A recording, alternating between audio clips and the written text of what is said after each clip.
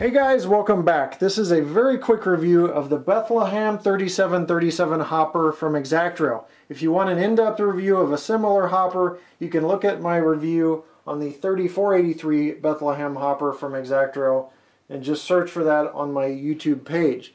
But overall, with this review, I just want to show you some cool features of the hopper and some unique things about them.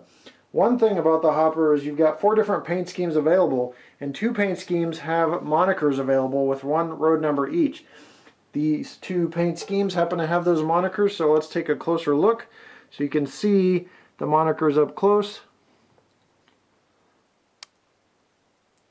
That moniker is called the Herbie moniker, and we also have the Rambler moniker over here, which is a little palm tree. So those are unique and very different for an HO scale model to have. MSRP, by the way, on this is $48.95, but as of the 21st of February 2014, on ExactRail's website, they've got them on sale for $38.95, so that gives you a little bit of a break there. As you can see, both of these hoppers, one has a coal load installed, one does not. The coal loads are free with the purchase of a hopper. You get 1 coal load, either the heap style or a flood style. This is the heap style. It's very unique and uneven, just like a real coal load would be. So while we've got these coal loads, I do want to weigh this for you so you can see the weight of these. So right now I'm going to go ahead and tear this to 0 and weigh it with the coal load.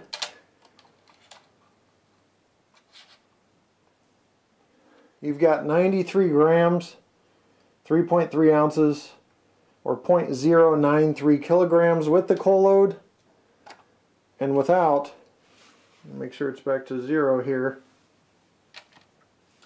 we've got 0.078 kilograms, 78 grams, 2.8 ounces. So there you have it on the weight. Now let's talk about some detail real quick on this car. First of all, from this angle, you can probably see it has interior bracing. Even though they expect you to have those coal loads in there, ExactRail took the time to put interior bracing, interior braces in this car, and a lot of other detail. There's rivet detail all around this car. On this end, you should be able to see the Katie number 58 coupler, brake wheel, and a lot of other details. On the side, you can see the rivets, that nice moniker there, nice clear print. Of course, this is Chicago and Eastern Illinois. There's 23 road numbers for the as delivered 1973 paint scheme, and just 1 road number with this moniker here for Chicago and Eastern Illinois. Look at the detail on that end. Nicely done. They've got coupler cut levers, the Katie number 58s, the air hoses for the brake lines, and on the bottom you've got a lot of nice detail as well. As you can see there, you've got the nice underbody detail on this car. So one of the other things that sticks out is you've got the coupler cut levers are wire, so that's nice and thin and prototypical, and overall just a great job on these hoppers. Now let's talk about some other schemes real quick. Texas and Pacific, you've got as delivered paint scheme with 17 road numbers. Texas and Pacific 1974 as delivered paint scheme with the moniker is only 1 road number. We talked about the Chicago and Eastern Illinois road numbers available, but you've also got Missouri Pacific 1984 Small Eagle repaint at 6 road numbers, and you have the Chicago Northwestern 1976 as delivered ball and bar paint scheme at 24 road numbers.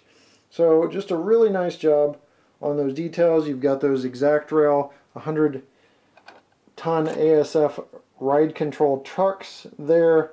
You've got on the bottom single door wine locks.